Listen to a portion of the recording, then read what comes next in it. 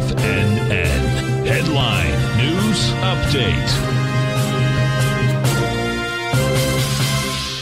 Good afternoon, folks. Steve Rhodes coming to you live from the shores of Delray Beach, Florida on 2/2/22 out there. That's a pretty cool day. But if we take a look at the markets out here, we've got a slightly mixed bag. The Dow's up 138, S&P 29, NASDAQ 100 is up 58 points. That's 0.4%. Russell, though, is down 1 full percentage point. She's trading out at 20.30. Semis are up 1 6/10%, 57.82. Gold trading out at 18.08. That's up $8. Silver trading out at 22.73. That's 13% or 0.6% to the upside. Big move out here in natural gas. She is no charts. Well, that's a problem. Now you're just looking at the running man.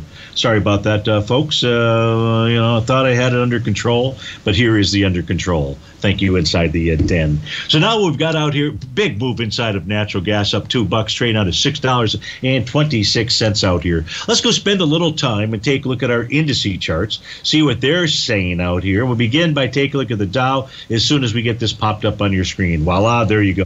So when taking a look at the Dow, what we've got is a nice Rhodes momentum indicator bottom, a buy the D point bottom, bar number 4 of a TD9 count. For all intents and purposes, the Dow should go target the 36,513 level. That is a TD9 count breakdown area. The S&P should do the same thing, although its price target would be 47.44, bar number 4 today.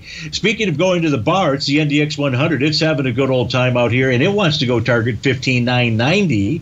If we look at the Russell 2000, even though it's having a bad day, as long as price stays above 2005, we're at 2032 right now, it wants to go target 2210. Now, it doesn't mean that it's going to get all the way up there. There could be a topping pattern that gets in the way between, could be a TD9 count between then and now. But those are the signals for those four instruments. The semis, they're having a beautiful day out here. Above the top of it, or above its oscillator and change line yesterday and today, that suggests that this could make a move to the 3840 level. The Dow Transports, even though I don't really have a great read here, this might be targeting 16,618. The market should continue to move higher as long as the spot volatility index remains below 2217. That number will change by pennies. 2217 is the 50-day exponential moving average. So that's what's going on there. There was a question that came in that I didn't see when we did the Trader's Edge show, and the question was, is PayPal a buy? We take a look at the charts here for PayPal. No way, Jose. It's below all profile levels. Big volume move to the downside. Folks, stay tuned. Your favorite polar bear, David White's up next.